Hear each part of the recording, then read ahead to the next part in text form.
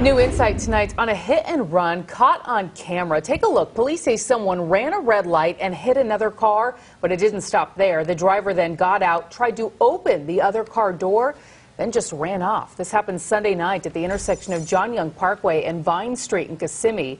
Jennifer Ortega is there live, and Jen, you talked to people who saw this all happen. Yeah, Lisa, we talked to some people that were actually standing on the sidewalk when they saw the accident. It was actually these red light cameras that caught the whole thing on video.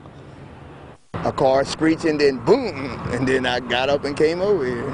Doug says he was standing at a nearby strip mall when he heard the two cars collide. Because everybody was worried about the guy in the truck, I guess, because they had to cut him out.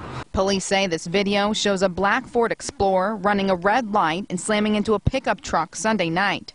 The weather's so bad, raindrops covered the camera. It was crazy, yeah, because it was hard rain, really hard rain. All of them have a right on this traffic light.